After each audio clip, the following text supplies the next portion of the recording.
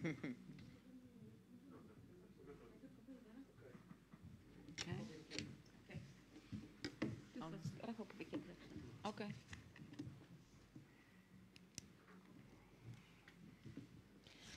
Z mikrofonami też można je wyłączać, jak się ich nie używa? Lepiej nie, ja to będę ściszył, bo jak się zapomnicie Aha, Państwo... rozumiem, to potem tylko sprawdzam. Okej, dobra. Ja kontroluję. Super, cudownie, dziękuję. Okay. We're starting in 10 seconds. Anyway, Piotr is speaking first.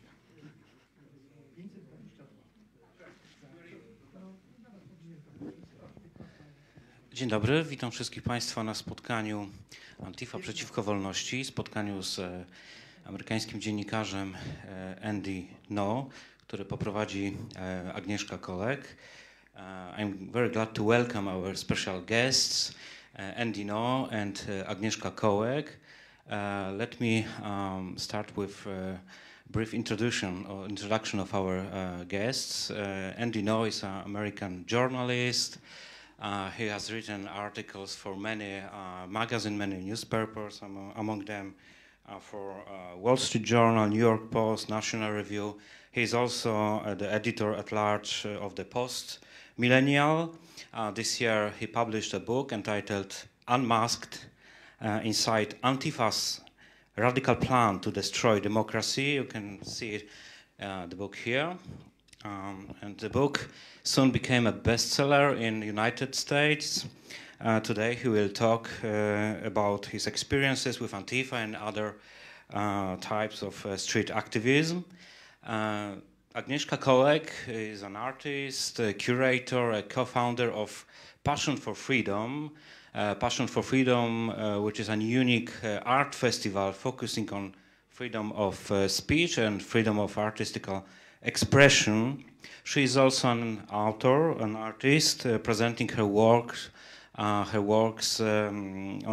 the exhibition Political Art. Thank you very much for being here with us, for accepting our invitation.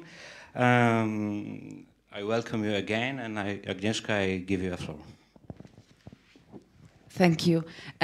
Before we start, I wanted to warmly invite everyone, also people that are watching live streaming on Facebook, to come to see the show, the political art show here in the castle. I think it's very important to see the works and to appreciate them and appreciate the artists for what they, the risks they've been taking in their lives, to just observe the reality around them. And I would like to remember Lars Vilks, a friend of mine, an artist and an art historian that died in a tragic car crash on a Sunday. In Warsaw, in a free country, you can see the biggest collection of his works now, and you have a chance to go and see this work until the 16th of January 2022. I urge you to come to Warsaw and see these works.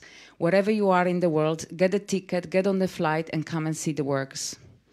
Now, I'm honored to have Andy here as my guest. We thought that we're going to have a conversation. He prepared the PowerPoint with also interactive media to present what he's observed in his reporting, in his work reporting on the actions of Antifa and in general far-left movements in America. I thought the best to start would be for Andy to just do a brief introduction, and then we're going to work together with this presentation. I will be asking him questions, and we move smoothly through that. And then I think we would open the floor to the questions from the audience, and I'm not sure, maybe also on the Facebook we might have some questions coming up, so we make sure that there is time allocated to that as well. So Andy, if you please start. Well, first, thank you so much to this museum for inviting me. It is truly an honor to be able, for the first time, to present in the context of being in solidarity with artists whose works have been either faced censorship or calls for censorship. And this is my first time speaking in Europe, and it's my honor to do it in Poland. I think what ties me into fitting in the context of the political art exhibit that's happening right now is that there's an attack on the freedom of the press in America if you dare to report on subjects or topics that counter what the legacy establishment press wants you to believe, as well as politicians and institutions and cultural institutions as well. And what you hear every day in America is that the only threat of extremism that exists comes from the far right. Now, one of the misconceptions about me and my work is that there's this perception out there that I write about Antifa because it's in defense of the far right. It's not true. My parents were political refugees to Vietnam. They escaped the communist regime of Vietnam. They lived through a revolution and regime change and were imprisoned in re-education camps and sentenced to hard labor in the 1970s. And so for me, having an American citizenship means much more than the passport that I hold. It carries with it this need for me to honor the history that came before me and those who fought for the freedoms that I and most of my peers really take for granted. So I don't have the luxury of a lot of journalists to dismiss threats to the American Constitution and the American Republic. Certainly the violent threat from the far right exists. That's undeniable. However, that reality is also then exploited to deny the existence of the threat from the far left. And when I was a student journalist back in 2016, I didn't know anything about what Antifa was. I was in Portland, Oregon at Portland State University. I worked as an editor for the student newspaper. And one of the assignments that I was sent to cover was the protests that were organized after it was announced that Donald Trump had won in November of 2016. Now, I live in Portland, Oregon. Portland, Oregon is in the northwest of the United States. It's a very, very left-wing city. I would say it's a political monoculture. And that's important because there's no counterpoise and there's no need for moderation when you have dominance from one side, from only one political side.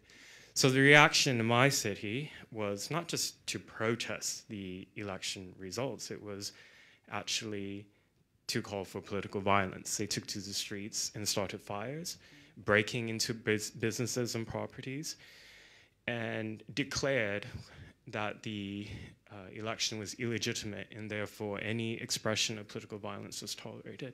And what I witnessed on that night as this naive student journalist were mobs of people dressed in black uniforms with their faces covered. This was pre-COVID, so at that time it was unusual, carrying melee weapons like bats and crowbars and carrying rocks in their backpacks to smash out cars one by one, businesses one by one, and the whole city was overwhelmed for 3 days. We had 3 days of rioting because of the election. And for the next 5 years, what we saw was, instead of a realization that we have a far-left extremism problem, not just in Portland, but in other liberal cities in America, the narrative we were told that was that any reaction in opposition to the Trump administration was legitimate and that people needed to resist by any means necessary. And if that involves political violence, if it involves looting, if it involves arson, and if needed killing, then it's fine. I wanted to brought this to attention to the audience that you've been attacked, and not only once, but actually twice, and I wasn't aware of the second attack. So the first time you were attacked and you ended up in hospital, and that was really serious. You could have died that time because you had a brain hemorrhage, and you could have lost your eyesight because it wasn't a milkshake, it was actually some kind of a chemical mixture. So you know the risk of that. So can you tell a little bit more about how how the violence manifests itself, and you being aware of the violence, why do you think it's so important that you yourself take that risk to report? Are there no other journalists to report it? There are very few who do it, because if you dare to show up, and you don't even have to provide critical commentary, you can just have the camera out to document what's happening, and what's happening is organized violence on the streets of American cities. The journalists will get targeted normally with robbery, assault, and if you keep doing it, then keep showing up, as I did, because of course in the beginning I was harassed, I was threatened, and I refused to back down. I was perhaps foolish. I thought at that time that this is America, nobody's going to tell me what I can and cannot do in the public space to document public events. I'm going to do it. And I did so, and then in 2019, they beat me very severely in downtown Portland, stole my camera equipment. That was the least of my troubles, because they bashed me repeatedly on the head and the face, and then threw all these liquids on me so I couldn't see. I was hospitalized, I had a brain bleed, so I could have died from that. And that, I mean, that, what happened to me, and then the reaction from the mainstream press was, well, Andy's a provocateur, he's a conservative journalist, he's right-wing. So like you were asking for it, right? Exactly. And that's the theme. You see that repeated a lot in a different context on this continent, particularly whenever there are jihadist attacks that happen from country to country. The liberal apparatus of the press and chattering classes, instead of focusing on the perpetrators of the violence, then focus either on the individuals or the society for some type of blame. So one thing that we hear a lot in America, and you see it printed and repeated all the way up to the executive level, the president, is that Antifa is an idea that it doesn't really exist in organized form. I've spent now years reporting and looking into the American manifestation of this movement to better understand it. And the thing with the statement is that Antifa is an ideology. That statement in itself it's not false. It is an ideology, but I think it's really analogous to the radical Islam, for example. Radical Islam is not a group. There are many organizations, and there are those who don't even belong to an organization, who just follow in the ideology, can be entirely radicalized either as an individual, as a small cell, or in a small network. So you can think of it more in that way, and that's more along the lines of how Antifa organized in the United States as well as in Western Europe. Can I actually ask on that point? So let's say there's quite a lot of research into radical Islamic groups and how they operate, and people are aware of Al-Qaeda. Then when they went a bit down, and there was more of a push within their circles to find everything online, and the Inspire magazine, and in a sense, an individual could just research things themselves online, or they could be part of a group and then access manuals how to make a bomb or how to do a stabbing to kill as many people as quickly as possible. So is there also available material online how to riot? What are the techniques? What are the methods to be successful? How to sow the fear? How to target individuals? Can you find materials like this online available, or is it on the dark web? How does it work? You can find it easily online at these. They have websites, and they call themselves like think tanks. It's not an official think tank, but these are anonymously run websites that have all the pamphlets and books available as PDF files that you can print out. And so if you go to these Antifa direct actions, as I've done a number of times undercover, you'll see almost always they will have their literature available on a table, like either in the form of a book fair or in a pre-gathering before a riot. And the literature is exactly as you describe it. It has instructions on how to make firebombs, Molotov cocktails, how to evade police detection while carrying out organized crime, how to occupy spaces, like take over buildings and secure exits and entrances. Very extremist material, and also, of course, how to dox your political opponents as well. Doxing is this tactic of finding out, for example, where somebody lives or their phone number or where their family works, and releasing that information like on social media and just spreading it out to tens of thousands of people. So basically it's like a open call to action, meaning like open call to threaten you or harm you physically, because it's releasing personal data that is very sensitive. And it's not just coincidental. It's not like they are asking to send birthday cards to you, right? Yeah. So it's to intimidate someone as they see as an opponent, as an enemy. It's to make somebody live with dread and fear at every minute of the day. And that's what they've tried to do to me. I've spoken about previously about how I had to leave the United States because my information was fully doxed, as well as my family. And people have actually shown up at my family's home on multiple occasions. And all of it's reported to law enforcement. Another thing that I'll get to in the course of this discussion is the political context in various cities in America that allow this lawlessness to go on, because it doesn't just spring out of nowhere. So maybe, I don't know whether you wanted to do a bit of a background in history, and then we move on to how the protests are organized, because when I was reading your book, I found it very interesting, the elements of that about the protest, about how to avoid being arrested for carrying guns, so what kind of weapons you use. Then also, what is the role of vandalism in the street protests? So I found it very fascinating, you know, so maybe we can move on.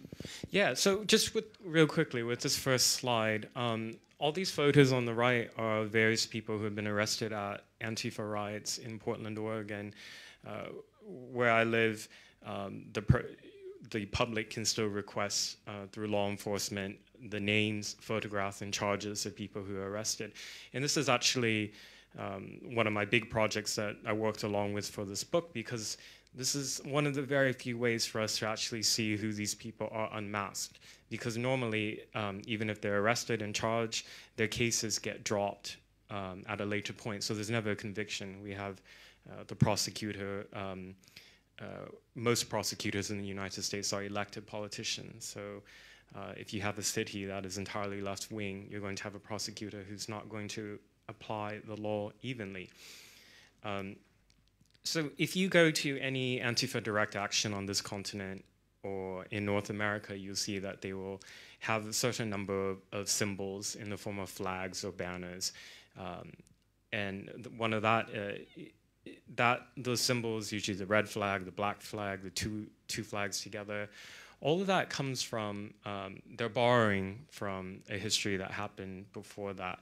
And so Antifa would have you believe that it's just short for anti-fascist, and that anybody who is anti-fascist is Antifa. And they do that intentionally to deceive and to cover their tracks. Like, the group that they take inspiration from is the Antifaschistische Aktion, which was the paramilitary of the German Communist Party just before the Second World War. So the original Antifa were doing a lot of the things that the contemporary Antifa are doing, in that engaging in violence and brawls in the streets.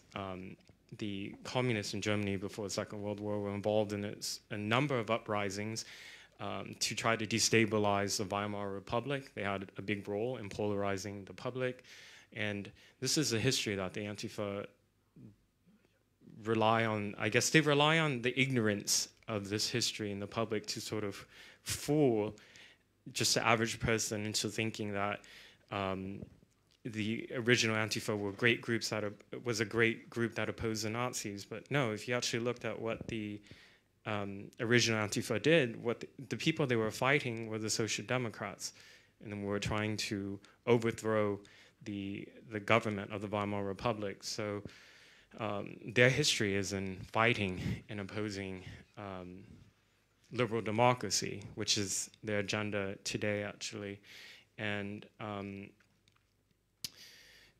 the morphing of, so after the Second World War, when East Germany was established, the so-called Antifa ideology was then institutionalized at the state level in communist East Germany.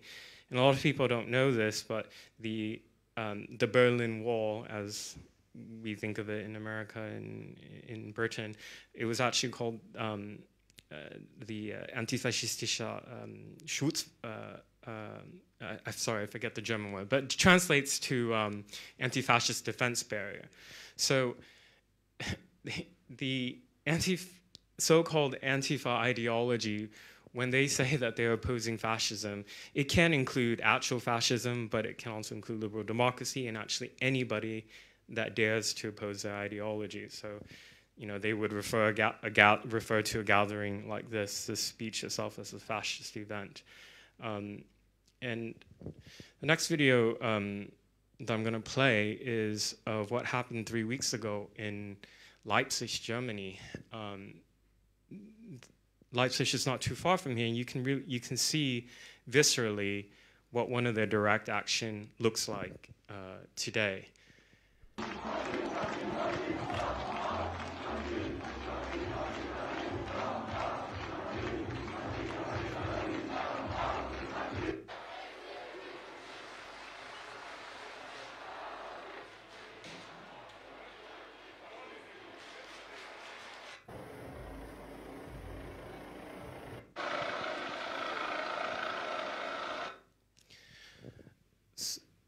So what happened in Leipzig 3 weeks ago, thousands of Antifa from all over Germany descended on the city in the east to hold their protest march that inevitably always leads to violence. So they were destroying property, creating barriers in the street for an autonomous zone, and started fires. And they gathered to intentionally intimidate the prosecutors and investigators who is prosecuting one of their comrades who's accused of orchestrating a violent attack on some victims.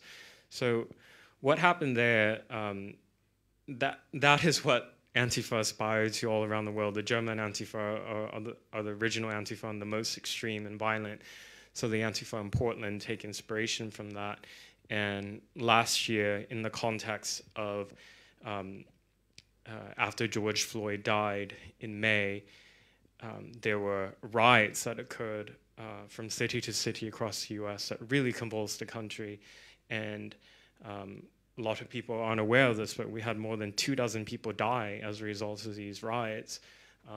In my city, in Portland, Oregon, is where the riots lasted the longest. And being there on the ground, it was really surreal because night after night after night, you saw scenes like that of people taking to the streets, occupying a large part of downtown, trying to burn down the federal courthouse, and doing it all in the name of so-called anti-fascism and anti-racism, and having the support of the local press, the national press, as well as the Democrats in elected office. That was really surreal. On that note, what came to my mind is that reading your book, that one thing is that there is the ideology that it's well hidden from the main view of the public, but then whatever is in the public sphere that could really raise the temperature and the public can get very emotional about, they use that as a means for their own agenda. So leaving aside whether there is institutionalized racism or not in America, because that's a separate conversation, they use this very difficult situation and then orchestrate it towards their own goals. And later on, as you will show your presentation, there are some videos that they showed exactly how it looks and how it's been shown in the mainstream media. It was usually said like, oh, they are mostly peaceful protests and so on. But actually what you see is extreme violence, well prepared, well organized. So I find it quite interesting that they would wait for these moments, and depending on the society where they are embedded, they would choose the subject that is the most inflammatory, and they try to bring the flames higher and then they try to travel on these flames to achieve their goals. So that's interesting. And also the tactic that they assess the situation in a country, how far they can go with vandalism, whether this is the point to start burning things or whether this is just the point to do the graffiti, just to deface the buildings. Yes, I'm so glad you brought that up, because it's not just out of nowhere that you have seen this photograph was taken in Portland on the shortly before I was beaten in the summer of 2019. It's not just out of nowhere that something like this can spring up and you have months and months of organized nightly street violence. Antifa's ideology, it's this fusion of anarchism and communism. They believe that the communism that was done in the 20th century was wrong because it was instituted from the top down. They believe that it can actually be instituted from the bottom, essentially getting rid of states and borders and organizing communities in communes. That's the ideology. There's a lot of theory behind it. It's obviously not really appealing to the masses. And so how they've been able to really successfully mainstream themselves is to exploit certain political events that happen. So in the United States, the election of Donald Trump was used as the pretext that America had voted in a fascist, and therefore now it was up to everybody to oppose by any way possible this new regime. And what was really unfortunate is that they had support from the establishment press, news media, repeating these lies and narratives and really poisoning the minds of the public and radicalizing the public, making the mainstream left much more tolerant of extremists among their midst in these protests. That's how these protests, which start off peaceful, many of these left-wing demonstrations, and then you have a faction inside that is ready for violence, just take over. And it just happens over and over, and the mainstream left are afraid of criticizing the extremists on their side. One of the, often when the press and liberal establishment talk about the threat of political extremism in the US, they'll point to the far right because the far right have been involved in a number of documented killings. And so there's an actual body count number, and then they'll say, well, Antifa haven't killed anybody. I think that when you that's not a really useful metric, I think, in measuring extremism. Lethality is important, but when you have a movement that is involved in destabilizing the locality, radicalizing the public, and instilling fear in the population, but not necessarily killing, like that's also very important, and these other variables aren't being factored in and analyzed. Some of these next photos are a little bit graphic, so just a warning. So on the day that I was beaten in 2019, there were 7 other people who were victimized, assaulted. I just wanted to show some pictures from there so that the public can really see with their own eyes like what it looks like to bash somebody on the head with a baton or a rock, something like that. That doesn't necessarily kill them, but maims them and causes severe injury. So this is one of the, this man's name is John Bloom. He was hit on the head with some type of melee weapon by Antifa on the same day I was attacked. There's another individual named Adam Kelly who was hit on the head with a baton. The person who did this was actually caught and convicted. He's remains one of the very, very few who have been convicted successfully for carrying out violent crimes. And but like the violence has been escalating for the last 5 years, particularly in the Pacific Northwest of America. And I had been trying to warn the public and to warn local government that there's an issue here in the city. It's not being addressed. It's actually being denied. And if you bring it up, you are presented as a problem. And then what it led to was we had a, sorry, let me just pause real quick. That was me in 2019 when I was beaten and hospitalized. But last year, during the course of the riots that were happening every night, there was a self-identified Antifa member, because he had a manifesto, Michael Rhino. He shot dead a Trump supporter in downtown Portland. That's the body of the person who was murdered. And so nobody remembers this victim's name. Nobody cares to. The press was really cruel in its coverage of this man's murder. And nobody rallies behind standing up for this person who was killed. And just for me, like when I step back of my role as a journalist and just as a human, like several years ago when there was a woman who was killed in Charlottesville who was supportive of Antifa, like that, her life mattered a lot. Like it's irrelevant to me what her political views are. It doesn't matter if she's far left, whatever. She was killed in the context of participating in a political demonstration that was very violent, in the context of a violent demonstration, and she was killed for that, and that was wrong. And it's good for Americans to remember her name and to remember that she was needlessly killed. And on the flip side, it's unfortunate that like this victim's life was completely irrelevant to the public because he was a Trump supporter. So talking about the violence, I was asking you early on, and I just wanted to bring it back about the tactics. So I was interested in the types of weapons, and also what is the role of vandalism? Why is it so important to get things going, to bring the temperature up? And is it part of this online kind of manual on things? The same as like how to be on the social media, how to keep your identity hidden? Because in a sense, when you show this video from Leipzig, to me it looks like sort of an army unit. You know, there is a uniform, there is a way how to hide your identity, there is a formation. So it's all very specific. Yeah, it's really baffling to me that people would deny the organized element of the criminality that's happening, because clearly these people will announce their direct actions weeks beforehand with flyers.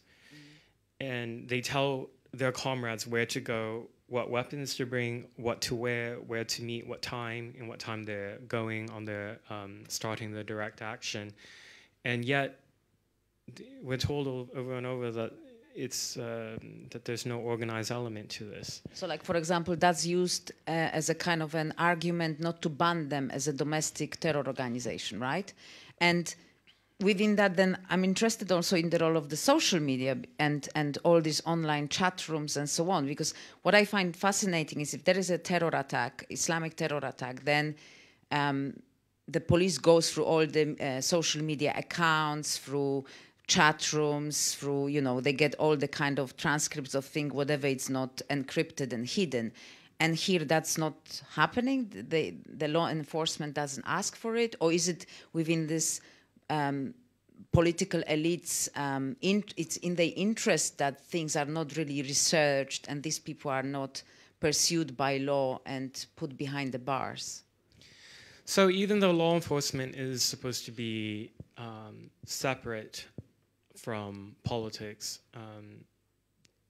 they're still deeply influenced by the political currents. So right now, doing any investigations into ideologies of far-left extremists is not considered okay. Like, you'll get reprimanded from your superiors, or even maybe all the way up to Joe Biden, and those at the executive level of the administration will chastise and potentially even fire various individuals. So you have everything to lose if you're, let's say, in the FBI or whatever, if you are to investigate the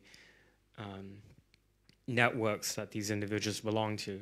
Instead, what will happen is the individuals would just be prosecuted strictly on the crime they did, which is what should happen. But then if you look at the court documents, then you don't see any mention of their statements about being involved with Antifa and other symbols that they'll post on their social media, other things that sort of contextualize why the violence happened.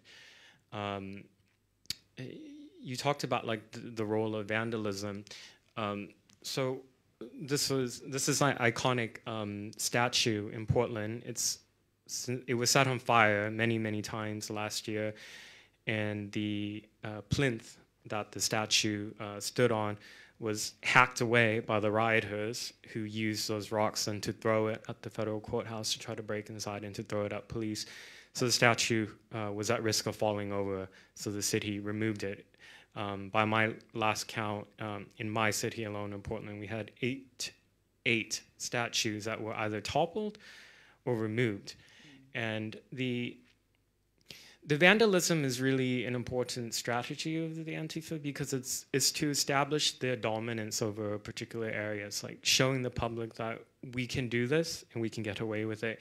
We can tag buildings and monuments with our symbols and our statements, and show the public that we are here and we're watching you, essentially. And last year, you know, in the context of the riots, when essentially every liberal politician was calling for police to be defunded in some way, like they also, law enforcement were extremely demoralized, in addition to being defunded.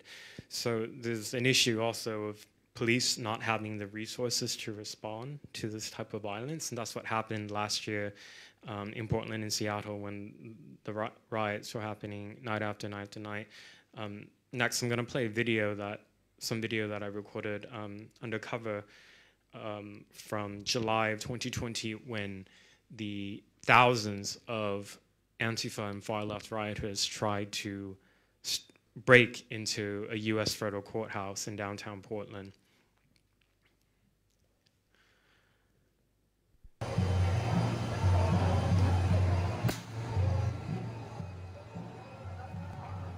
So that, you see those lasers? They were so organized in the violence. They had entire teams, people who threw explosives, lasers to blind the eyes of law enforcement. And more than 100 officers received eye injuries. They came with their own electric weapons to try to, electric tools to try to cut down this fencing. When I was recording this, that individual came up and asked him to stop. And then all these people around threatened to beat him up. So then he just left, and they continued, as you will see, trying to break down this barrier.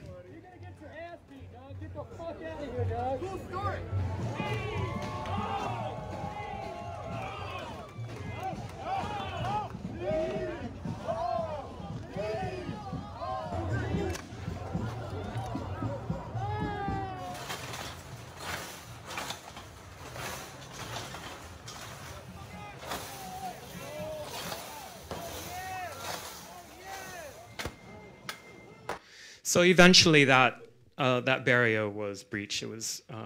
It broke apart.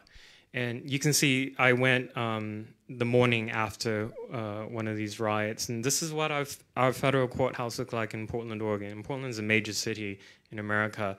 The glass was broken, things boarded up, and this is what that quarter of downtown looked like for months.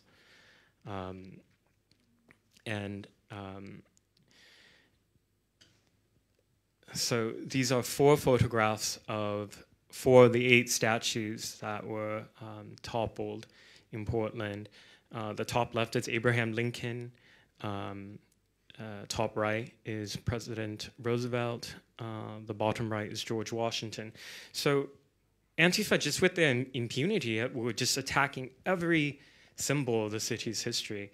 And it's part of their ideology. It's not just vandalism for the sake of vandalism. I mean, that's part of it. A lot of them get caught up in the lawlessness and being allowed to do anything and everything.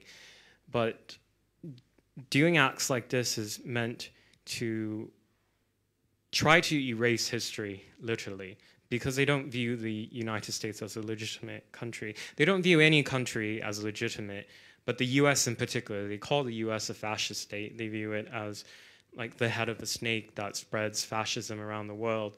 And so that was why I picked the subtitle for my book, Inside Antifa's Radical Plan to Destroy Democracy, because they don't recognize liberal democracies at all. And This is their doublespeak when they say that they're against fascism. What they're referring to are free societies, actually.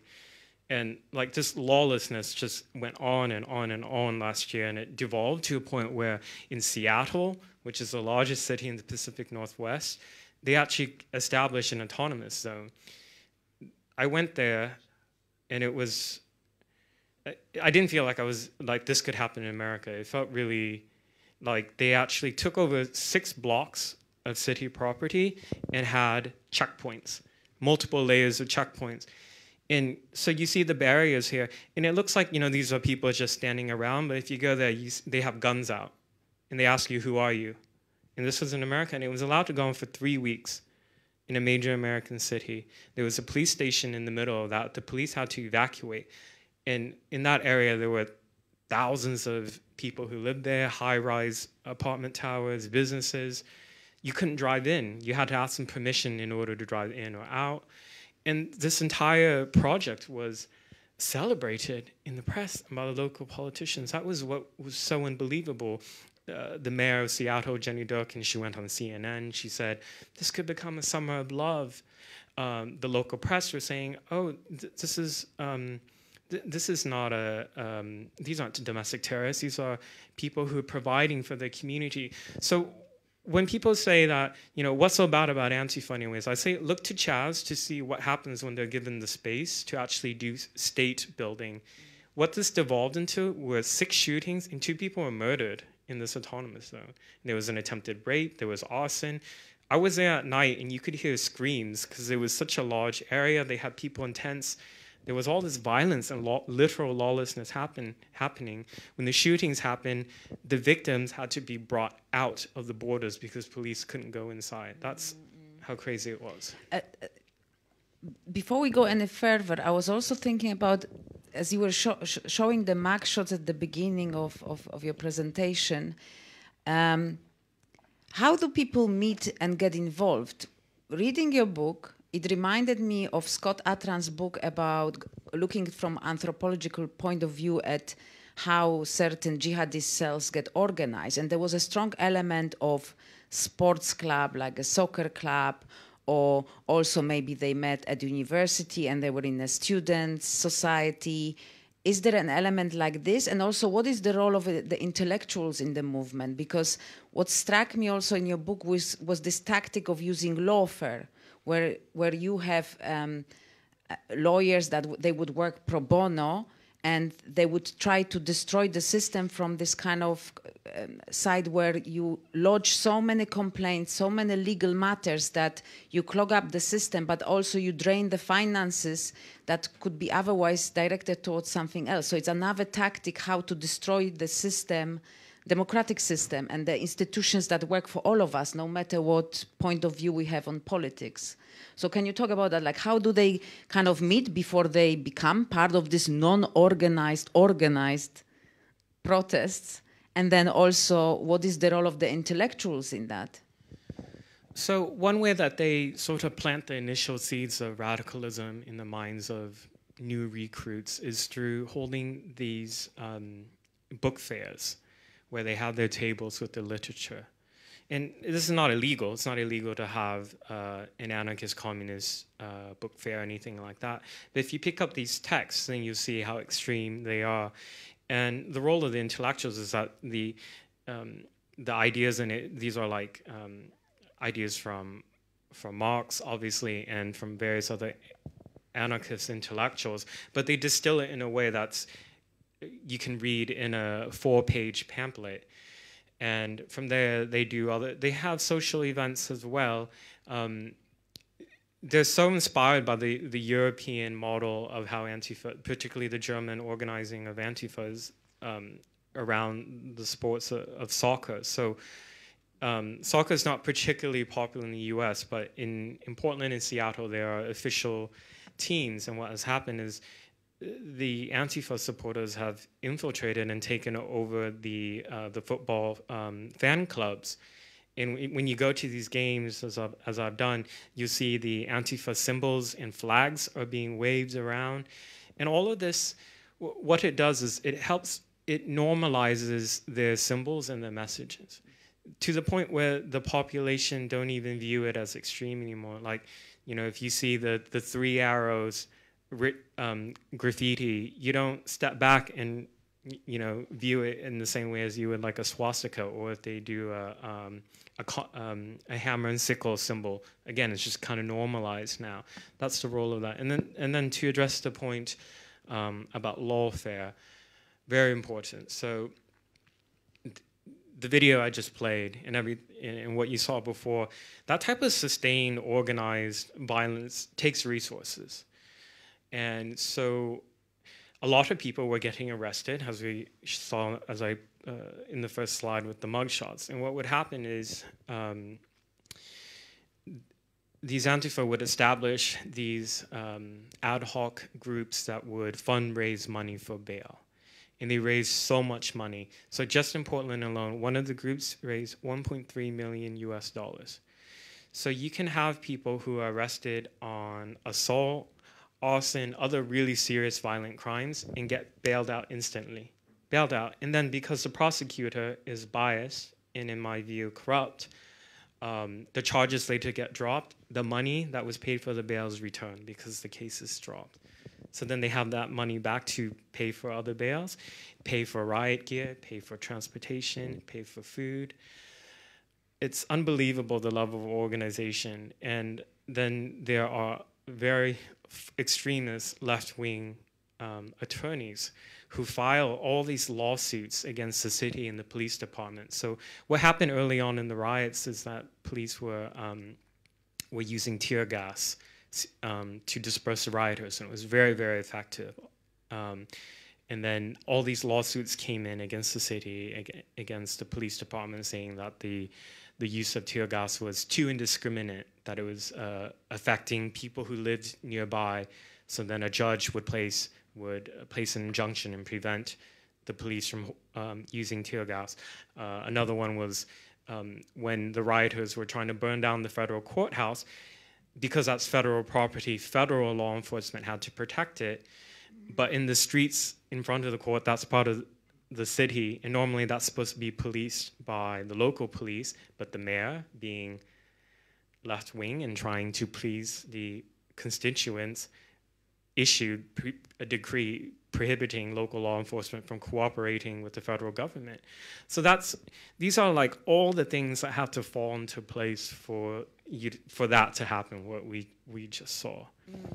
So it's been coming and going through our conversation, the fact that everything started to get more violent and more prominent since the election of Trump. Now we have a new president, Biden. And has anything changed? Because my observation, and I might be wrong, you can correct me, is that it looks a little bit that to the Democrat Party, they were a bit useful to create this impression that the whole world is getting out of control and it's all at the hands of Trump and his bad style of governing. And once we get back in power, things will get back to normal and calm and civilized. And is that the case? Has the violence stopped? Has things calmed down? Or is it still going on, but just a different pattern? And what do the elected politicians now sitting in power, so they cannot blame anyone else for what's going on, how they respond to what's happening? The consequences of the political decisions that were made last year will be long felt. And it doesn't matter who is in the executive office. So Biden campaigned on bringing America back to normal. America's back. But the spike in violence across the United States in homicides has spiked in terms of the percentage increase, like some of the highest percentage increase in homicides on record in America.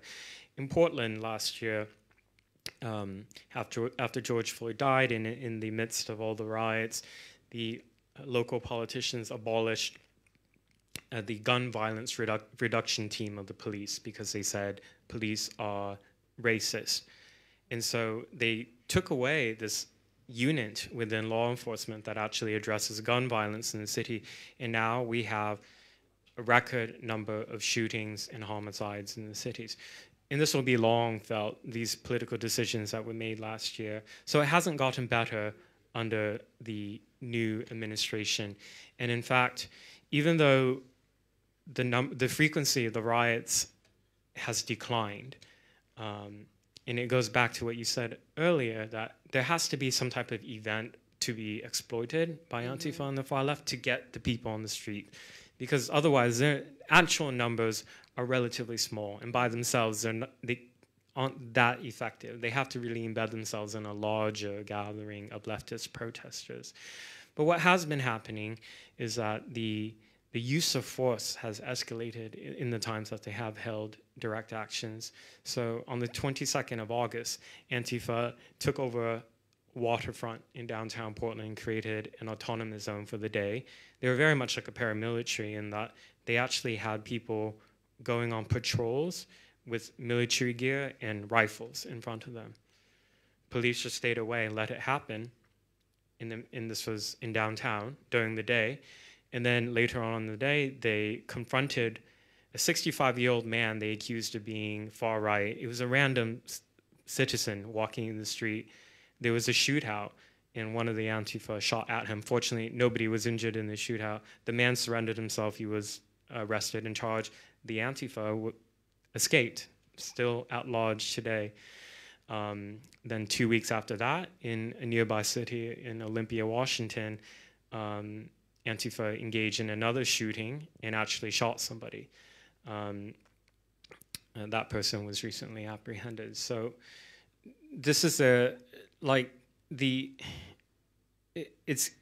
this is what I mean when I say like it's getting worse in a different way. It's not the same nightly violence that we're seeing as before, but the weapons that they're bringing out and are willing to use now are weapons that will kill. You had some documents you showed me, because there's like this pattern. So I heard and read that quite often when the politicians are being asked to designate them as a domestic terror organization, then there's not enough evidence and it cannot be proven and so on. So would you be able to show them and to explain, especially with, you know, when you have the evidence online, then obviously it's wiped out and we see the papers from the court. And can you elaborate on that, please? Yeah, so these two headlines is really emblematic of what the legacy press in America says about Antifa, which is again and again to repeat this mantra that there's really no evidence for Antifa. And the thing is, if you look at a court document and it says this person is accused of, let's say, felony arson or felony assault and felony rioting, it doesn't say anything about what they believe, what networks they're a part of. You would have no idea. And the press then says, see, no evidence of Antifa. Well, I mean, this is then my role where I step in as a journalist, and what other journalists should do is you should then look in who the suspects actually are. So that's one of the charging documents. So you see this suspect, Ryan Howe, these lists out the charges: to incite a riot, to organize, promote, encourage, participate in a riot. It doesn't say anything about Antifa, and it wouldn't. But then I go and I look at the social media, which nobody bothers to look at. Oh, well, look at that. So, and I have so many examples of this. So it drives me, it does my nut in that to hear over and over, there's no evidence for that. And like, the evidence is there, you're just not looking. And then, of course, very quickly after these people are arrested, they'll delete anything that exists online. But, you know, that's, I try to save whatever I can find. This was in Portland. This was at the start of the rioting. This criminal complaint here was probably one of the most illuminating. So this individual, Amelia Shamrovitz, she was reported to police by her housemate and according to the criminal complaint, her housemate said that she came home and told her that she participated in the riot, in arson attack, that she's part of Antifa, and that she was looking forward to going out again so that she could hopefully kill police. This wasn't reported at all in the local press or the national press. Like, nobody bothered to quote from this is actual court document. And of course, this person was charged with a number of crimes and the case was dropped. And that just happens over and over. more than 1,000 people in my city alone, Portland, that were arrested at the riots last year. 90% of the cases just dropped by the prosecutor. And the number will probably be higher in the end. This isn't, one of the things that people don't talk about a lot is that Antifa don't just attack like law enforcement in businesses, in statues. They also go after symbols of Christianity. Antifa is an atheistic movement, but they hate Christianity in particular because they view... They don't attack mosques? No. They're afraid of confrontation? Exactly. They are pussies. So this was in Portland. This was at one of the Antifa riots. This individual was actually caught. She had, as you will see, smashed up a Catholic church that provides charity and outreach for homeless people. So this is what they do. You know, they march on the streets, and you just see the tactics. They're all dressed the same. Very quickly destroy a particular building, and then run back into the crowd and blend right in. And street preachers have been assaulted by Antifa in multiple cities. Antifa will write. This is really disturbing. In the summer, there was a open prayer event for Protestant Christians in Portland, which is quite unusual. Portland is not a religious city at all, but there was a small gathering in the waterfront in downtown, and it was a family event. There were mothers and children there, and Antifa called that event a fascist event. No basis for it at all, other than that it was a conservative and traditionalist gathering. And Antifa came and smashed up the sound equipment, threw it into the river, threw explosives at the crowd. And in the video, there's only a few videos because Antifa don't allow people to record, but from the Protestant side, some of them had cameras out, and you could hear Antifa say, "Where's your God now?" So I'm not a religious person, but when I hear and see over and over this multifaceted attack on all these sacred things such as freedom of expression, freedom of religion, art, history, like this is what I mean when I talk about like the threat that Antifa face, the threat of Antifa. You know, it's not just like people who are killed. Like you can't just measure the danger of a movement by how many they kill. You know, if they are maiming people, if they're setting cities on fire, it's like these are all things that have to be taken into account that are not. Oh, the person who smashed up the church, that was, again, so the local press reported that this person was arrested and charged for vandalizing the church. Doesn't mention anything about their political views. Again, I looked up, and that's their photograph on the right. So again, just emblematic of, you know, and it's not an accident too. It's journalists who are intentionally looking the other way. And they would not do the same thing for far-right extremists. You know, with far-right extremists, it's like if somebody has a Nazi tattoo or Nazi symbols in their social media, they report all of that. That's really important into understanding and contextualizing the crimes, right? Yeah. This is Benjamin Varela. I reported him recently. He's one of the most recent arrests, just happened at the beginning of, or actually no, just 2 weeks ago. So in Olympia, Washington, I talked about the shooting that occurred. This is the suspect in that shooting. And I looked at the criminal complaint.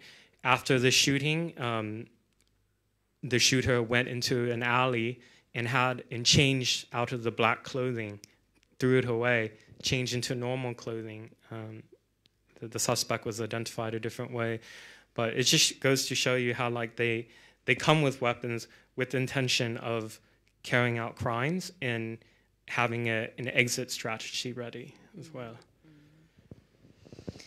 And so we discussed different aspects of it. We looked a little bit on the social media. Is there anything you would like to add on the social media and how it's being treated there? Whether you know they look into that, whether they try to moderate it or ban some of the accounts. Also, is it possible that other state actors could be involved in manipulating this situation, because it's very easy to infiltrate different groups and also under disguise or a different name to also kind of create certain situations to manipulate the political situation in another country. So have you seen any evidence of that? Anything in the public sphere in states in relation to social media and their role in extremism, and also here in particular Antifa and far left? So I myself have, when I went undercover and was listening to some of the conversations that Antifa were having, they discussed about the importance of Twitter being for what they call mutual aid. Mutual aid is what they call support.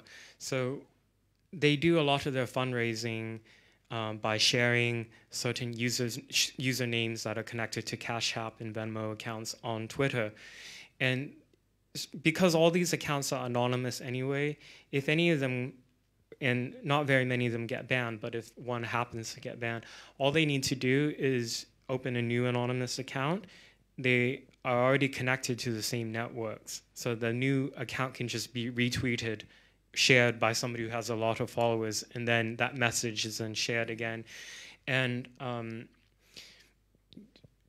Facebook and Instagram and Twitter, they talk all about, you know, wanting to clamp down on incitement to violence and political extremism and glorification of violence. But you go on Twitter, you'll see every minute Antifa calling for violence and organizing violence. And I bring attention to some of these accounts, the accounts that organize the riots every night in Portland, and the accounts are still on social media. So that's an issue with big tech. It's no secret that the people who work at these corporations are left-wing and have a political agenda.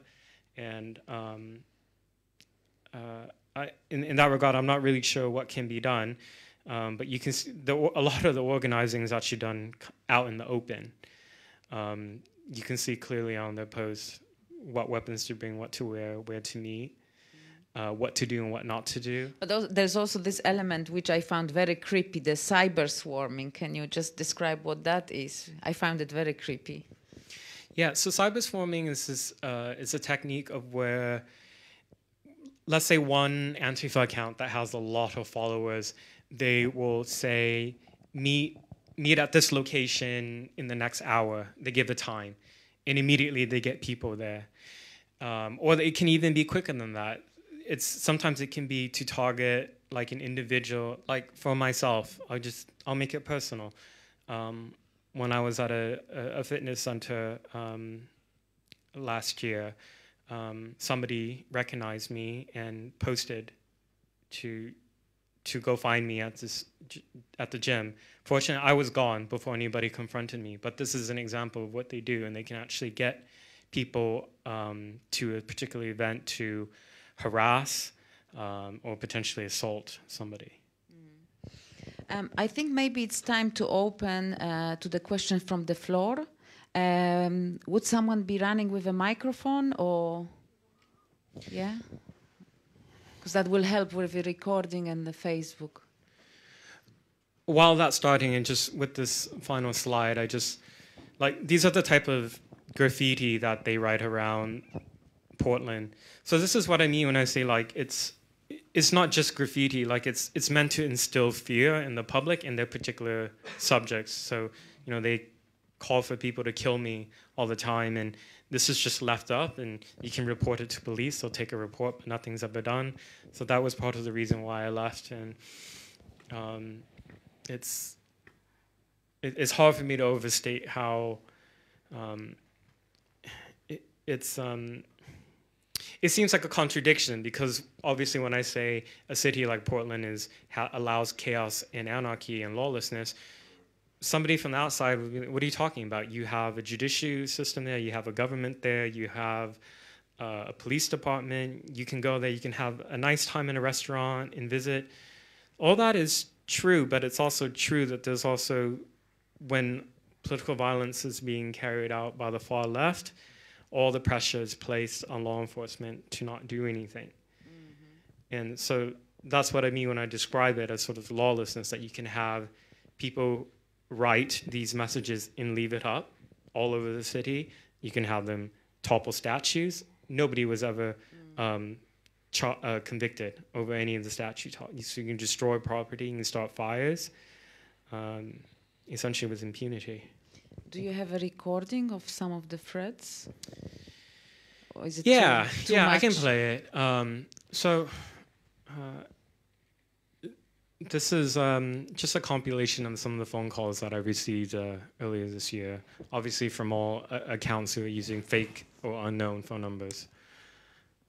You're a fucking little bitch. Do you fucking hear that? You're a fucking little bitch, you piece of shit. You're a fucking little bitch boy. You probably were fucking popular in high school. That's why you're out here fucking around, you fucking dipshit. Guess what? No one fucks with you. You're fucking stupid. Hello, Andy Ngo. I will fucking find you. I will fucking find you. You're still hiding in Portland if you're not smart enough to get your ass back to the United Kingdom. Andy, is this Andy Ngo? Is this actually Andy? Because holy fuck, you're a piece of shit. You're a fucking monster. Yo, you are nothing. You're a fucking fascist who's doxed a number of people. You're a true little boy. It's sad because a grown-ass man will act like this. But it's fine because karma will come your way, and we're not worried about you.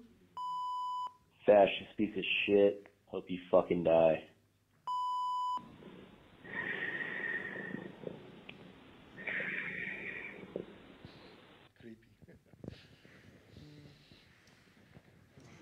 You are a brave man. Thank you for your work, and I open to the questions from the floor. Okay. First of all, thank you very much for arrival to Poland, and I follow your Twitter profile, I think, since 2015, so very beginning. Sometimes I drop my comment. Never mind. I appreciate. Two points. One is that perhaps for your information, a lot of influence, of course, to American Antifa comes from Germany. And I think you in the United States miss one point, that there is a fine psychological displacement in German left. In 1968 or around, they made this displacement that they get rid of their fascism from Germany and displace it onto United States. Since then, America is a symbol of fascism for left-wing Germans. And most people don't realize how much this is the fact, psychological fact in Germany.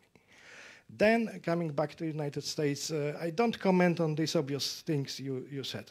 One point is that, don't you think that, let's say, the opposite side, let's say Republican side or liberal side, classical liberal side, is in fact in disarray. They don't own media, or very marginalized ones, so they don't keep any symbolic power anymore. They cannot arrange foundings in a way like the left side is capable of doing. Moreover, the traditional sources of financing are withdrawing. Let's say the big capital is going to the democratic sides for a long time. And there is also ideological deficit. I would say Republicans are either paleo-conservatives, which are marginalized anyway because the times have changed and their paleotic point of view is not important anymore, simply speaking. It's not much the current times. Or is, again, grounded in classical liberal ideas of 19th century, again, not aligned anymore with the modern days. So my question is, where is the thinking of American conservative liberalism at the moment? Where are the institutions of thinking for the opposite to the left? So the American left has cultural dominance in all the institutions that are self-replicating. So you can think of entertainment, journalism, academe, education, kindergarten through primary school. And so they really capture not just the current generation, but like the next generation, the next, because of their holds on these institutions of power. So the Republicans, in my view, don't really know how to respond. I mean, no matter how they respond, the press is either not going to cover their response or to cover in a way that is dishonest or extremely biased. And another thing is, in my view, when it was politically convenient, like last year during all the riots, you would see many Republican politicians in America issue statements on Twitter or go give an interview on Fox News and say Antifa is a domestic terrorist organization, and then just leave it at that. You know, a statement like that, even from the former president, when President Trump had stated it, it's kind of meaningless, because the First Amendment protects all forms of expression. So you can espouse far left or far right views in the United States. That's not illegal. The government can't prosecute you for that. So just going and saying they're domestic terrorists, Antifa's domestic terrorists over and over, to me that views more as a rallying cry to get maybe donations or to get your base excited. But it's not a solution to what's going on. I mean, you see through my presentation that there are so many variables at play that have allowed this to grow to the problem we see now, that there's not really any single simple solution that a political party, even at the executive level, the Trump administration couldn't do anything. For example, when the rioters were trying to burn down the federal courthouse, all the federal government could do was send in law enforcement to protect it, but then you could see the violence that was happening on the streets. They couldn't do anything because the local officials tolerated that. So it's a social ill that we're experiencing, I think. And to simplify in one line, I think there has been a mainstreaming of political violence by the mainstream left. That the video of George Floyd dying last year was so shocking to the entire country, but particularly like the left. They really exploited that to say that like we have to do anything and everything, and if some people want to use violence, that we have to accept it. And you saw commentators going on broadcast television and writing in papers or records over and over the defense of looting, defense of arson. Yeah.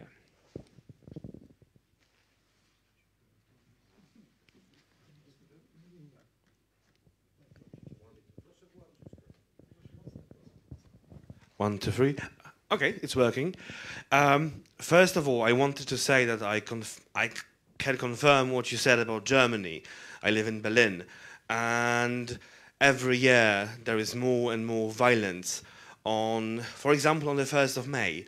It's the communist holiday, so there are parts of the city where it's pointless to go to if you want to be able to leave them on the same day, because you won't be able to. You cannot take a train because the metro ain't working. You cannot rent a car because the streets are not passable. You cannot pass through the streets with a car. It's barely possible to walk through the city, through parts of the city on that day. And what you said about making political violence mainstream, this is very clear in Germany. You have thousands and thousands of people marching through Berlin on the 1st of May, screaming, gib dem Bullen, was braucht, 8 mm in den Bauch. Give to the cops, to the bastards, what they need, 8 mm in their stomach. So there are people, calls to violence have become very popular, very mainstream in Berlin at least, and within the left in Germany.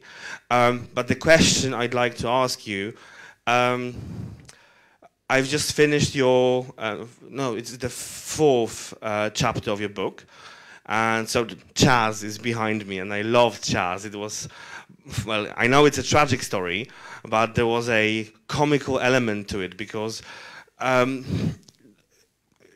it was so disorganized, and the lies you could find on mainstream media, people saying that it's the summer of love, and that the gardens the pseudo gardens they planted, that they would feed anybody. I don't think that anything ever really. All the potatoes died. But what I wanted to ask is, what do you think will happen should another Chaz happen? Because, and what I mean by this question is, when Trump was the president, it was convenient for the Democrats to use all the protests that happened as a manifestation of a fight for freedom. This was fighting for a better future. This was fighting against Trump, who was basically second Hitler, right? According to them. And then what's going to happen now if there happens another Chaz? Because then you cannot say anymore that, well, the Democrats cannot say that, parts of the Democratic Party, I understand, people like Ocasio-Cortez are more extreme than others, so they could support them. But would mainstream Democrats support something like a second Chaz, given that they are in power now? If the second large autonomous zone was to happen somewhere in the US by far-left groups, I don't think the Democrat Party would tolerate it, with a particular caveat, unless there was some viral incident, viral video that could be exploited for a larger political goal. So last year, the reason why Chaz happened was ostensibly, they said, because George Floyd died.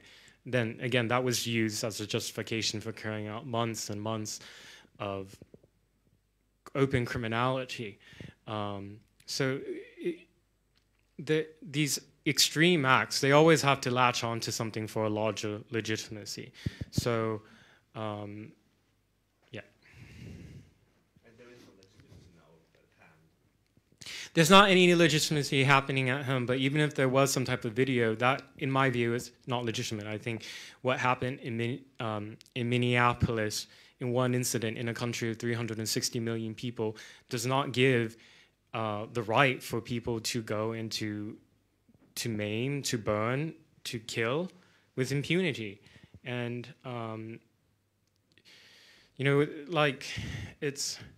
this is the issue with one of the, I guess you could, I don't know if you say downside, but one of the issues we have to contend with is with social media is that now any video could be presented out of context, purporting to show something happening and using that to exploit all these sensitivities and sensibilities. And right now, America had been primed for several years now that America was such a racist and hateful country. And so, like, they just suspended all their critical thinking faculties, ask, what's the context of what happened before, what happened after, who's this victim?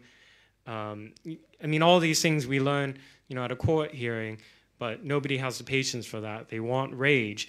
And if you read the literature of Antifa and you look at their propaganda, their goal is to make people rage, not to make people think.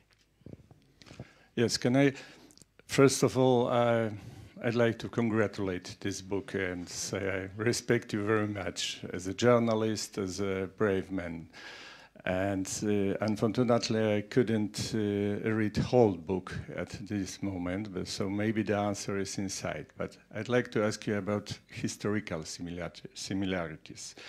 Do you think about this? Do you write about this similarities between Antifa and, for example, Sturmabteilung in early 30s in Germany? Because the SA could be easily called anti-com or something like this, anti-kommunistische action. It was the same way of working, we are only against the big threat of Bolsheviks in this moment. And here they are talking about fascists, and like they are not, unless they are not fascists in a real sense. That's the first thing. And I'd like to say that reading your book, I've got under my eyelid such a very famous painter by Joel Noel Silvestre, as I remember good the name, the barbarian in ancient Rome toppling the statue of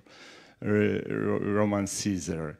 And I think there is something like this. We've got the barbarian, those faces, yeah, from police files. They are not faces of civilized people. They are faces of barbarian. But in ancient Rome, this barbarian came up from outside. In this moment, in America, in the center of the world, these barbarians were brought up inside. You born this barbarian, you American, sorry, I said, you born them, you educated this barbarian. How could it possible? How did it, how it happened? That's, I think that's the crucial thing. That's the crucial question. Answer must be done. There's a chapter in the book talking about the history of the original Antifa paramilitary. So I dive into the role of various paramilitaries in the Weimar Republic before the Second World War. I think if you look at the actions of the extremists who were involved in political violence at that time, let's say you strip away their uniforms, the actions from the Antifa as well as the Nazi paramilitary groups were really the same, engaging, targeting political opponents, assaulting people, engaging in brawls in the street, intimidating political opponents with the goal of destabilizing and overthrowing the state. So in that way, I can also kind of apply a similar lens to look at the Antifa today, in that, like, you strip away the political ideology. Let's just look at their actions, what they do, and it's plainly violent extremism. And what's used as a red herring by the liberal establishment, and that includes the press, in America, is that to say, well, Antifa is just opposing people on the right or the far right. To me, as a lowercase liberal, it's irrelevant to me what somebody's political views are. They should never, ever, no one, by law, should be targeted for violence because of the political views. So there's this red herring that, for example, when Antifa, if they throw a brick at somebody or smash somebody over the head or the face with a weapon, they say, well, this person was a fascist. It doesn't matter if it's true or not.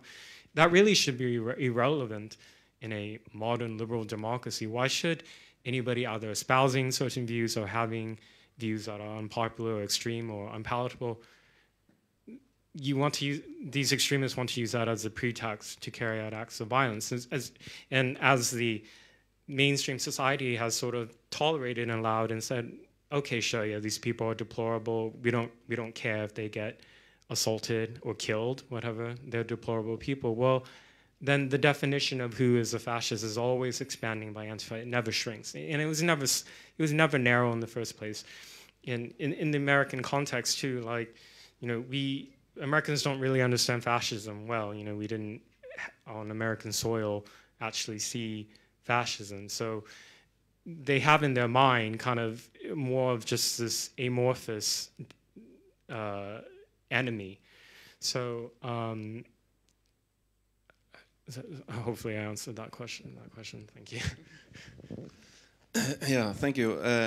I'd like to introduce a little bit different approach to this interesting topic and relate it to the exhibition above us, the exhibition on political art. What are your thoughts on the anti-fascist interest in art? Why do they engage, like in this case, in this exhibition, they sent letters to the to the female artists and encourage them to withdraw from the exhibition. But why is an art exhibition interesting for an anti-fascist movement? And do you think it's because they want to exploit attention from the art world, or do you think that they consider art world as part of a domain, and that that other actors should not be allowed to make exhibitions? A great question, and by the way, for the audience, this is Jan Lundberg. He's the co-curator of the exhibit. So first, thank you for your role in making this happen.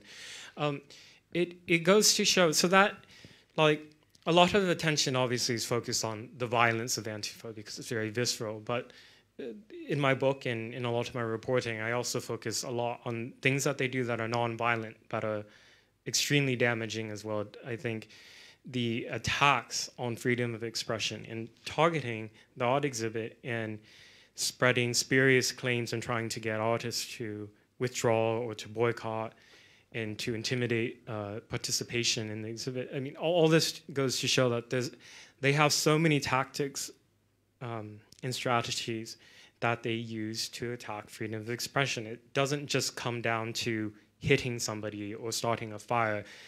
There are so many steps that they can do beforehand. And I think we shouldn't just dismiss it as sort of a, an annoyance, because by challenging the heart of the legitimacy of freedom of expression and normalizing opposition to it in the public, what you do is then you delegitimize the laws that protect freedom of expression. Because if the public, enough of the public, doesn't actually believe that freedom of expression should be protected or is sacred, they're gonna elect people who are going to try to change the law. And we're seeing that in some Western countries. May I? Yes.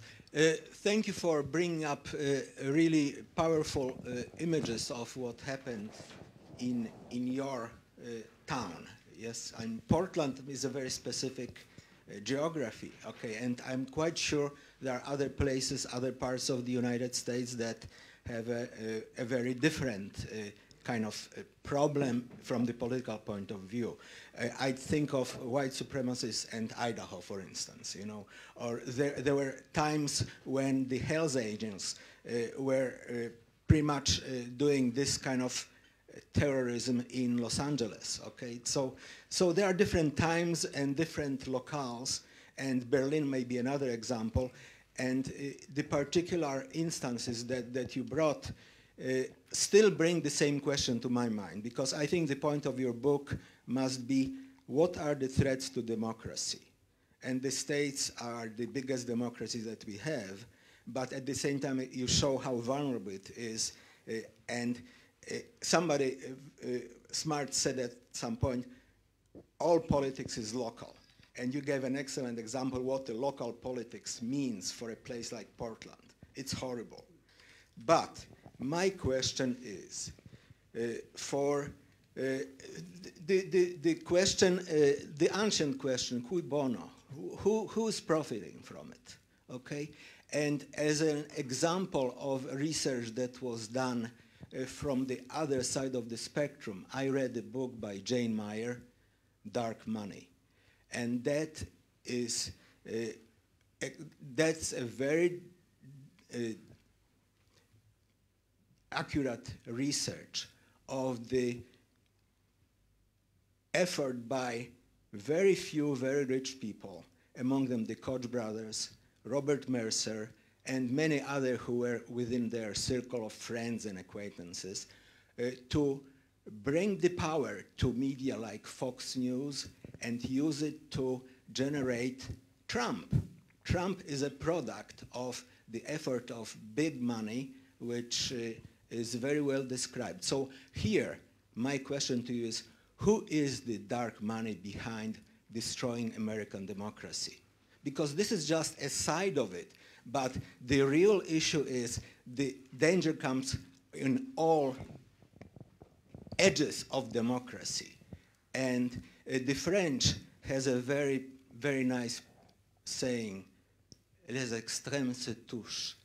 So the extremes touch. The left and right extreme are the same thing. To answer the question about who's benefiting, the enemies of America are benefiting. So that can, if you want to analyze it, let's say from state actors, in the last 5 years, some of these extremely divisive racial justice groups and websites that were operating on Facebook that were talking about Black Lives Matter and propagating some of their lies and narratives. Some of these groups were linked to anonymous individuals in Russia, for example. That's been established in the reporting. In my coverage of Antifa, I haven't uncovered evidence of foreign involvement in the funding. However, the funding is entirely opaque because what happens is people donate either through GoFundMe, Cash App, or Venmo, or they donate to these so-called nonprofit groups. And you can never find out who these donors are, and a lot of money is raised. Like I said, in Portland alone, $1.3 million US. In Minneapolis, when some of the worst rioting happened, more than $30 million US was raised for the accused rioters and arsonists, and then candidate Kamala Harris actually promoted it on her social media. And we have no idea who all these individuals are, and if there are state actors involved. You know, that for an individual journalist, that's, I don't think any of us would have the resources to be able to penetrate and to really find out. But I, you know, like seeing how polarizing and socially destabilizing these extremist groups and ideologies are in the U.S. Like I can only, like who benefits are America's enemies, because we're at the throats of one another, literally beating one another in the streets, killing one another, trying to get people fired if they're not, you know, if they're not involved in violence. Then they're doing these other things about making us distrust one another. I mean, things are really bad in the U.S. You can, I think what was so representative of that, for example, was just when candidate Hillary Clinton in 2015, in a speech, just so casually dismissed so many citizens in America as deplorable and irredeemable. I mean, really think about that word, irredeemable, deplorable. It's like, so there's like, I mean, well, under the current administration, you know, I think in terms of foreign policy, America is not doing very well at all, and internally, domestically, it's terrible. So, you know, where in terms of the world political order, where America recedes, China and Russia step in. So. I have one remark to your question, please. Okay, as Andy said, most of the financial sources founding Antifa precisely is opaque. But one thing is not opaque. I mean, district attorneys, which are elected in the United States, organize normal campaign to conduct to the office. And guess who was the most successful donor to the most radical left-leaning district attorneys in United States? George Soros. It was Open Society Foundation by George Soros, of course. Yeah, so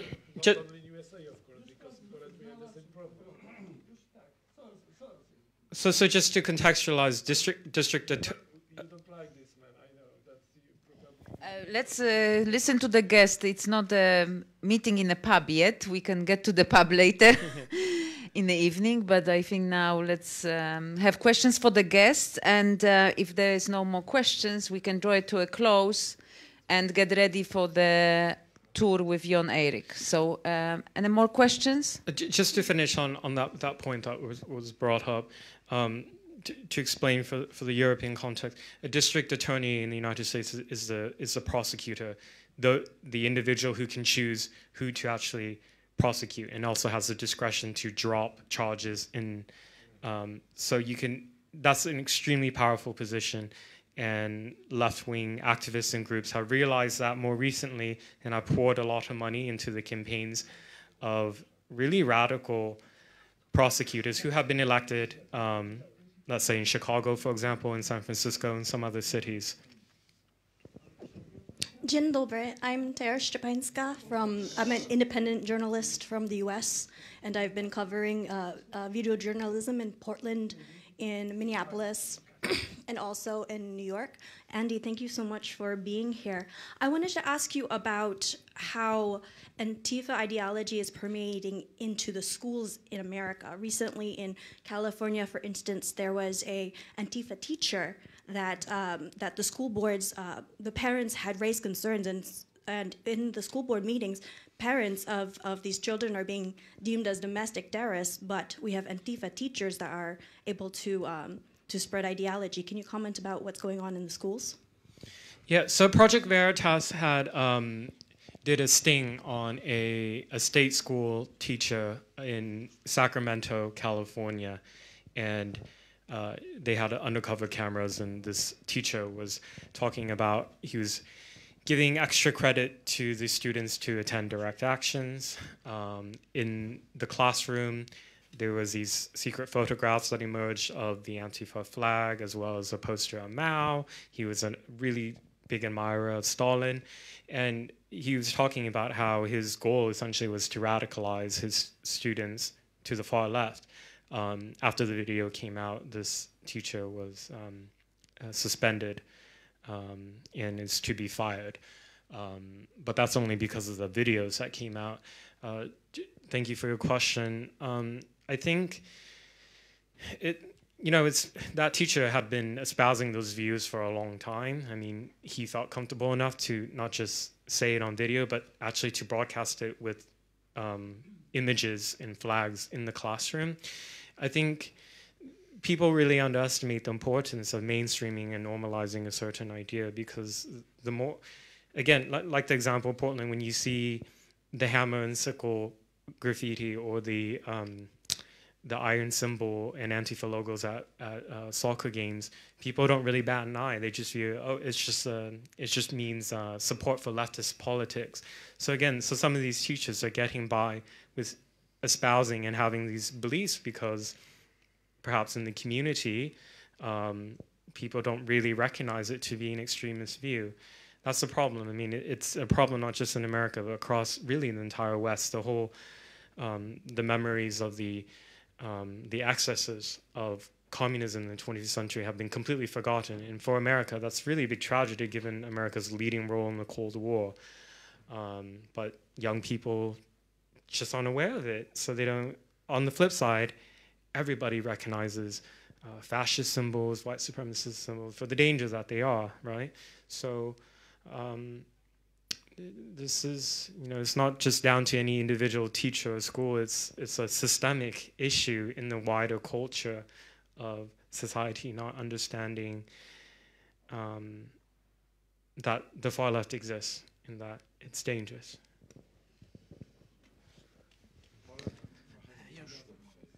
Good afternoon, Mr. Ngo. A couple of questions. First, considering the pretty obvious, huge amount of obfuscation when it comes to informing about the scale of violence in America, in the mainstream American media, by what kind of amount, in terms of in broad strokes, would you say the number of victims is underestimated of those months and months of riots? Because you mentioned a couple of dozen, and I've heard similar numbers thrown around, but that seems just unbelievably small.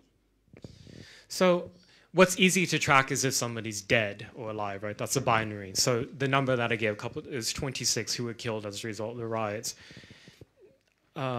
The number of people who were injured or who were impacted, let's say their business was destroyed or their home was destroyed or they were injured, that stuff is like almost impossible to quantify. It's like so large and nobody has quantified it, so we don't even have the data for that. And again, then that leads to this misconception then that the problems, because people aren't reporting their injuries and it's not being tracked, then it means that Antifa aren't out there hurting people, or that BLM rioters aren't hurting people. So it's just, it's like, it would really be up, like I don't even think an individual journalist could really track all of that. You would need like some type of like news organization, because the level of work, as you can imagine, to cross-reference thousands of instances over months of violence, that's almost impossible, sadly.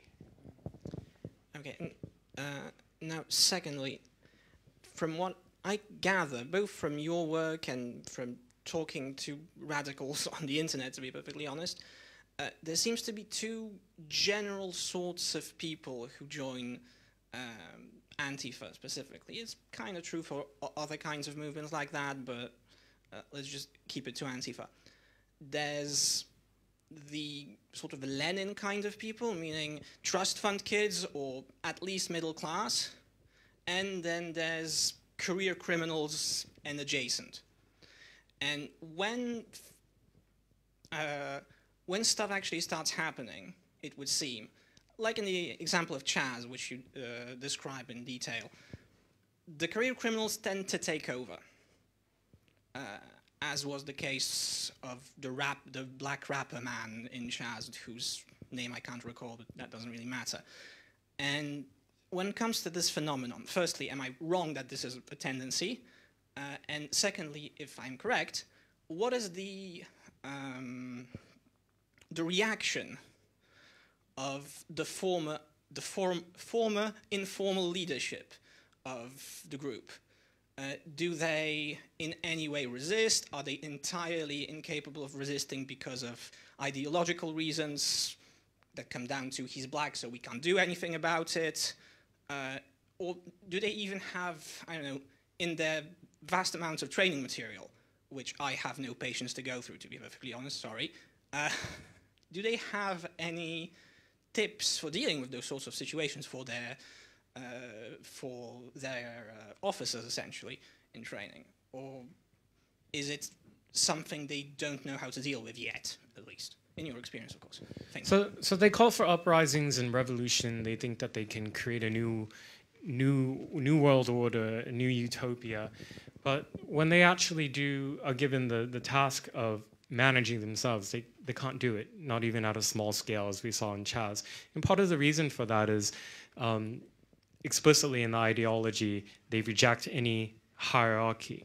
So they reject the idea of having leaders.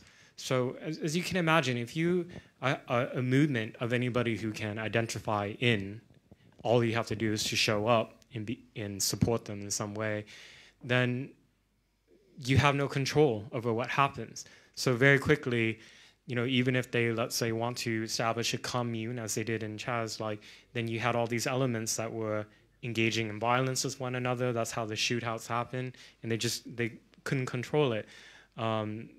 It's one thing if that disorder was contained to themselves, but people around them are victimized as a result. And they never seem to learn from their lessons. They just keep thinking, we'll just keep doing it, and we'll make it work somehow. One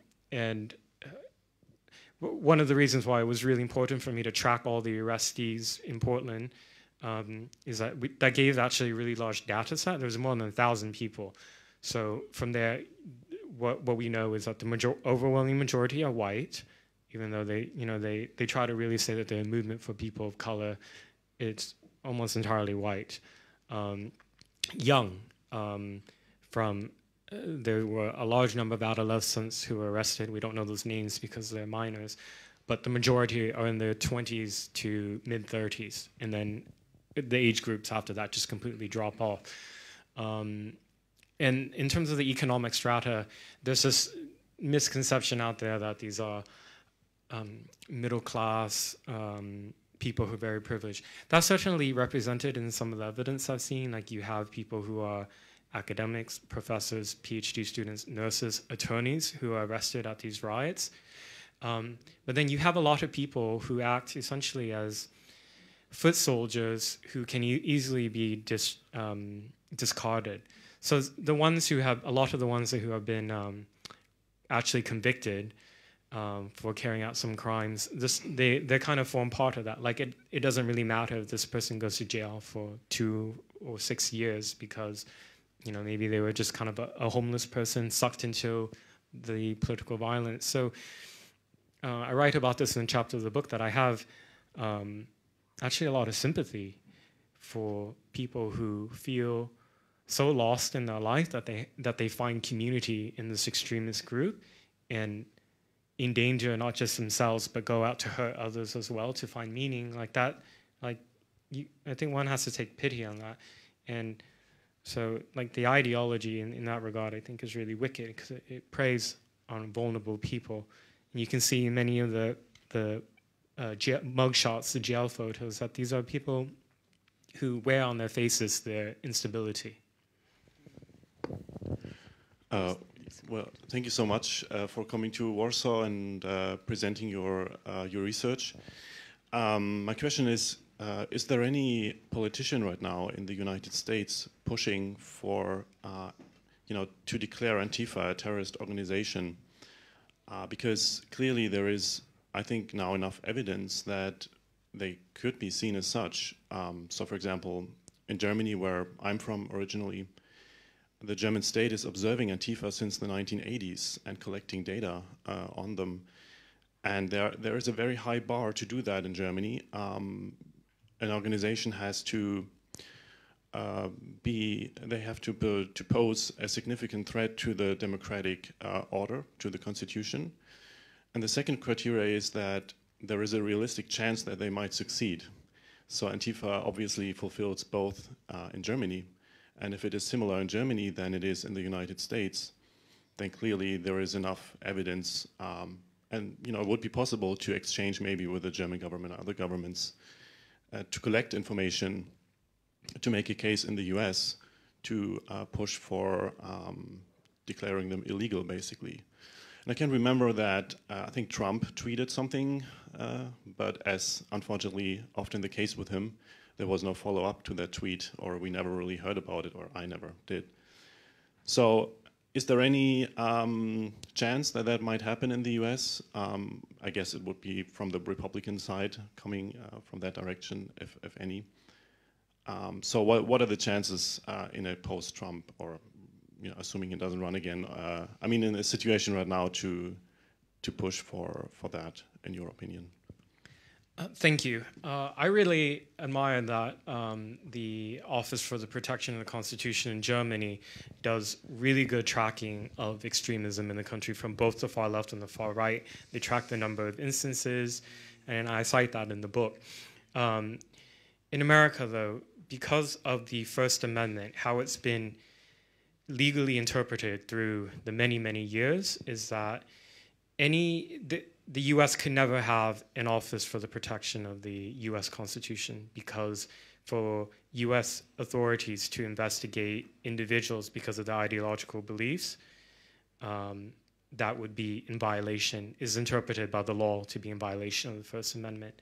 So this is, I mean, around discussions of free speech in America, this is one of the issues that hasn't really been sorted out really well, is that now we're dealing with how do you respond then when you have large threatening movements and ideology that do seek to destabilize and overthrow the state, but then you have a law that prevents any investigative authority from actually looking into these individuals. You can't. And so, unfortunately, the far left have really exploited that. Again, launching lawsuits, lawfare, preventing police departments from collecting evidence. So, some of the reasons why the court records don't mention all these Antifa posts from these people is because that could not be cited as evidence in a courtroom, because that would be seen as the government persecuting someone for their political belief. I don't know what the solution is for that. I think, from civil society, it should really be the role of our various think tanks and organizations to be tracking and doing this work.